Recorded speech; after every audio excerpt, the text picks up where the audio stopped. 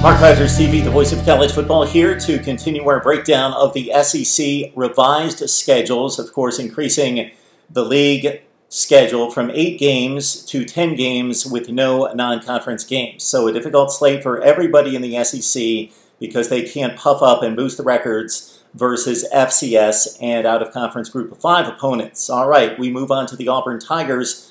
We are down to Auburn, LSU, and Alabama. And you can add it all up and see our championship prediction for Atlanta on December 19th. All right, to the Auburn Tigers, you will see the 2 numbers in the 2 columns. If you haven't watched the previous videos, please do.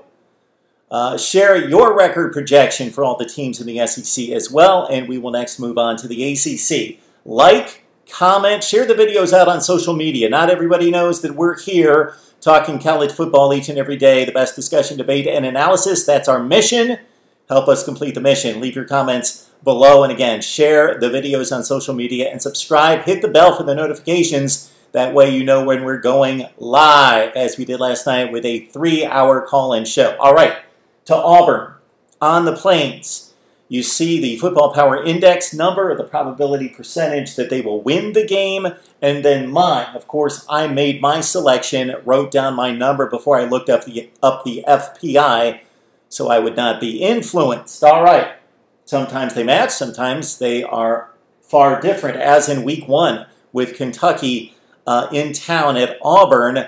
The Wildcats given little chance by the Power Index at 13% to defeat the Tigers of Auburn. I've got it at a 59-41 split in favor of Auburn, and Auburn will win the football game against Kentucky. Then they've got a difficult date against arch rival. You could say Alabama, you could say Georgia. This is the oldest rivalry in the South. In Athens against the Bulldogs, I give them a 29% chance of winning, and the Power Index a little bit better at 38%. Then a stretch of games that they should be able to clear rather easily. Arkansas, South Carolina on the road, and Ole Miss on the road. High numbers given by the Power Index. I favor Ole Miss a little bit more with a 61-39 split in favor of Auburn against Lane Kiffin and company. Then they've got a run against LSU, Mississippi State, and Tennessee. Pretty much a 50-50 matchup at home against the defending national champions. Mississippi State this season is lightly regarded by the Football Power Index. Most of these numbers for Mississippi State, the opponents' win percentages in the 80s and 90s, and for Auburn it's 92%, even on the road at Mississippi State. Then you've got a stretch drive that is very difficult for the Tigers, taking on Tennessee, Alabama in Tuscaloosa, and Texas A&M.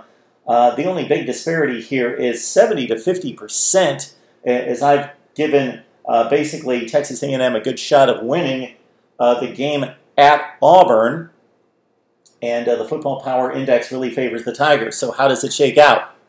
All right, the Football Power Index is predicting Auburn to finish at 8-2 against the likes of Kentucky, Georgia, LSU, Tennessee, Alabama, Texas A&M. Auburn only loses twice.